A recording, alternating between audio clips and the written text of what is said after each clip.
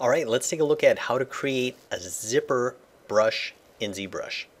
And actually a curve insert mesh brush. So if I go here, I can see that this IMM zipper, I can see there's a couple of them. There's some IMM army curve and different things like that. And that's what I kind of want to show how to do. So not necessarily like modeling the complexity of the zipper, but more or less showing how to get this done and how to actually achieve this type of result. Now, if we break this down, what it is, it's basically a starting point, a middle point that's repeated indefinitely until the end, and then there's the ending point. So we could say that this is in 3 parts. And if I look at the polygroups, so if I turn on poly F, I can see that this is one part, this is another color, and this is a different color down here. So how is that done? Well, I'm going to go ahead and just kind of create that in ZBrush real quick. So I'm going to switch to the simple brush here. Hit switch, hit Control N to clear the canvas, and then I'll just reset this. Okay, great. Now I'm going to go to Tool, and I'm going to go to Cube. I'm going to drag this in the scene and click Edit. Now I'm just going to go ahead and scale this, and this is going to be my zipper part, and I can see my character here. Okay, so I'm just going to kind of have this simple cube represent the zipper itself. And now I'm going to go to Subtool. I'm going to hit, or I first have to make Polymesh 3D. That's important. I have to basically kind of finalize this tool, if you will. Now I'm going to go down to Duplicate, and I'm going to go ahead and move this down. And this is going to start to be the zipper portion. But instead of me making a long zipper, I only have to make one kind of repeatable structure of it. So this is the part that repeats, and I can imagine that repeating indefinitely. Okay, oh, until the end. And now maybe I'll take this one, I'll duplicate again, and pull this down. And if you were more comfortable modeling this in Blender, Maya, Max, Cinema 4D, it doesn't really matter. You could model it in your modeling preferred software, and then import it into ZBrush. And you might say, well, Dave, how are you going to know if it's the top, middle, or bottom? And I'll show that. But before I can, you can see I have 4 different subtools here.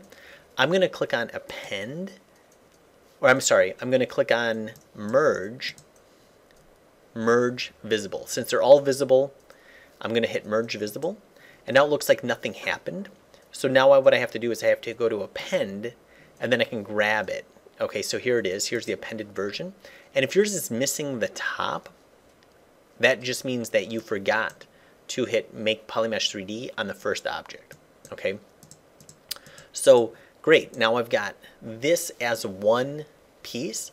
And so let's say if I modeled this in Maya, but I made it more complex, however complex I want, I'm going to determine what's the first, middle, and end part by simply going to my polygroups. And now here's my polygroups. I'm going to turn on poly F, and I can see that they're all the same right now. I need to give these different colors. So to do that, I'm going to go Control Shift, look at the visibility there, and say Group Visible. Now Control Shift again. I'm going to also grab this last one and say Group Visible. And I can see that there's now 3 different colors. Okay, and that's important. Now I didn't paint it, it's just considered a poly group, so it's basically embedded selection, and that's important for this. Notice that I also have this facing forward, I can see there, as opposed to facing the side, and I need it facing the camera when I create my brush. So I'm going to go up here, and now I'm going to say Create Insert Mesh at the bottom here, and what you'll notice is it'll add a new brush right here. So it's going to ask me, hey, do I want to append it to an existing brush? And I can see that these with the numbers have multiple brushes kind of appended to them. Or I can create a new one. I'm just going to click on the new one. And now I can see right here, here's my brush. But right now it's just a regular insert mesh brush. So if I want to make it kind of that zipper functionality, I'm going to open up my divider over here, and I'm going to bring in 2 things. I'm going to bring in the brush menu. I'm also going to bring in the stroke menu.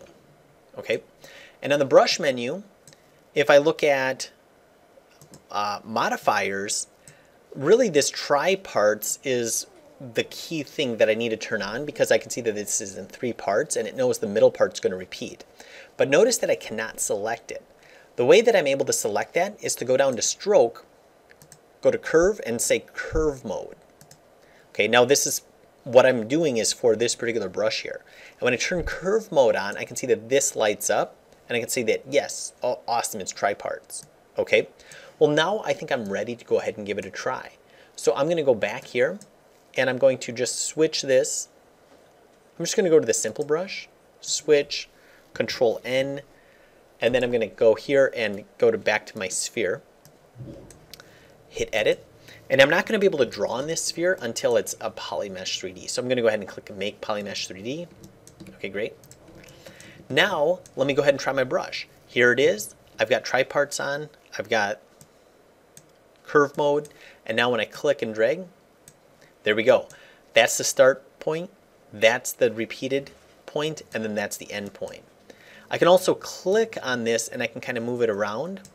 Okay, or if I move this one, I can see I'm changing the kind of the placement of it.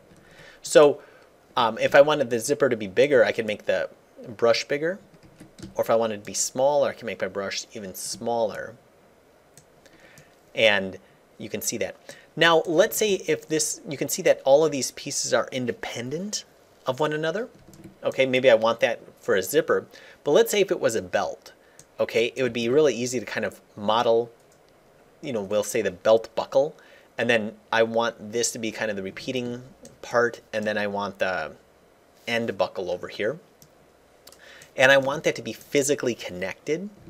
Well, then what I would do is just make sure that I choose weld points on the modifier, and then it's going to be a kind of a physically connected piece. And if you want an example of what can be done here, I would suggest to go to like these other ones, and you can see like Army Curve. This bike chain is really cool, and that's not even a tripart. It's just basically that linked as a curve. But I think kind of play around with these, you know, these different things in here, and it'll kind of give you, here's IMM Curve. It'll give you an idea of what's possible, and some really, really cool things here. And then you can, if you select some of this stuff, then you can see over here, there's tripart selected, is curve mode selected, you know, how are they doing that? And hopefully that was helpful. Make sure to leave any questions below, and also subscribe if you want to see new videos posted every week. Thank you.